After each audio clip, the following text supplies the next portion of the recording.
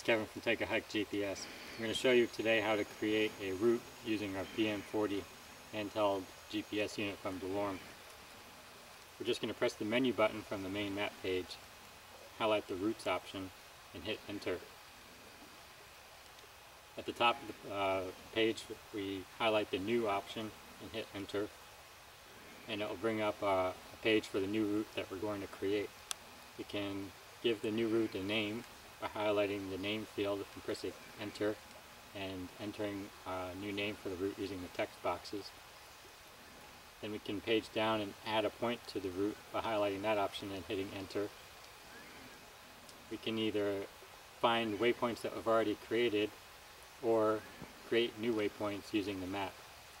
In this case I'll add some waypoints that I've already created by highlighting use find, hitting enter, and we simply select the points that we want to add,